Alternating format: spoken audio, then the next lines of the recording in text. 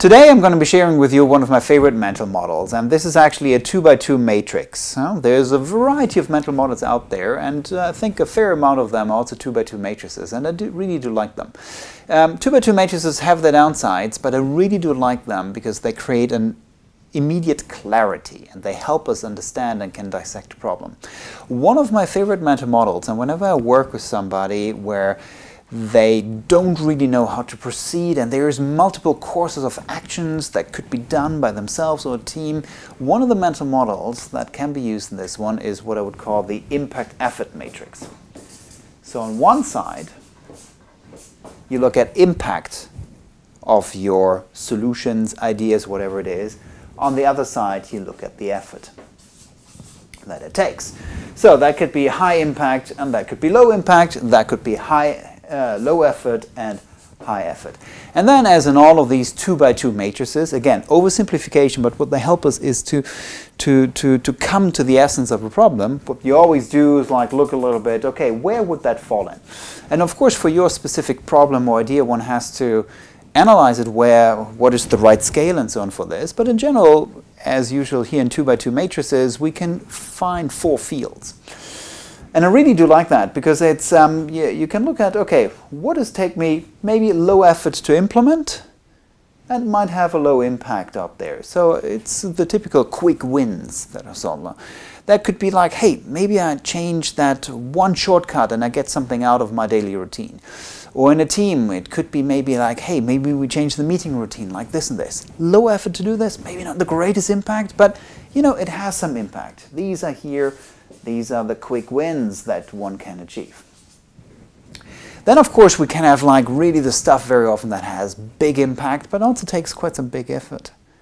Investment plans in personal finance, in teams and projects, could be like a major reorganization or IT investments and so on. These are here the big focus areas and so on.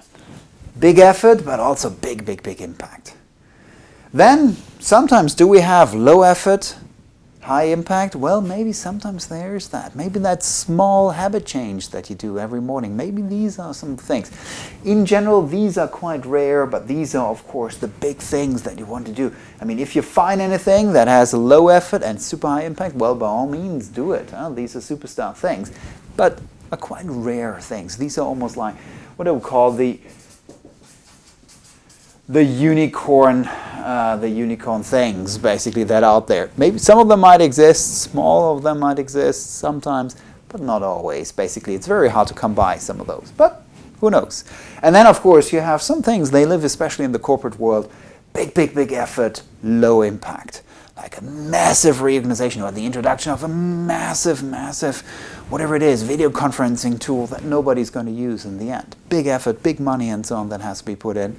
An effort that can be resources, any kind of like people, money, all of these things basically, and might have a low impact. These are, of course, things that you try to avoid at all costs. And here's the thing. Whenever you have lots of options available to you, it's very often not an either-or. Very often you can create a portfolio of options, be that with your team, be that for yourself, if you want to, whatever it is, whatever project you have in mind. If you want to write a book, if you want to create whatever, real estate portfolio, whatever it is, you can have always like different kind of options of ideas what you can do. The thing is, you can take that mental model, cluster it in a way and try to see like, if I find what's my impact effort matrix here, where do these things last? And you will find that you have quite a distribution of things. Now, what I very often recommend is to look at what is the corridor, what is the mix of the stuff that helps us like to get big efforts and maybe to balance the quick wins. And really the secret of success, especially if you work with organizations, is to balance a couple of those. Work on the big ticket items that take their time, but that will have rewards, have big rewards. But also bring in, especially at the beginning, these quick things in. And sometimes they call it the low-hanging fruits, the quick wins, whatever it is. The stuff that doesn't take so long, but that shows immediate results. And very often I recommend to have a balance of these here in your portfolio. And also if you structure your days, weeks, and so on, work on both of these areas to get started with whatever it is you're working on. Again, it's a thinking tool, it's not the absolute reality, it's an oversimplification, but it very often helps us to see where does it lie and then to see like, hey, Maybe I want to have a portfolio of the two. So that was it. Quick thinking tool, one of my favorite mental models to quickly approach, especially if there's a multitude of options out there, the effort impact matrix. See you soon for new tools, new ideas, and so on leadership, strategy, and innovation.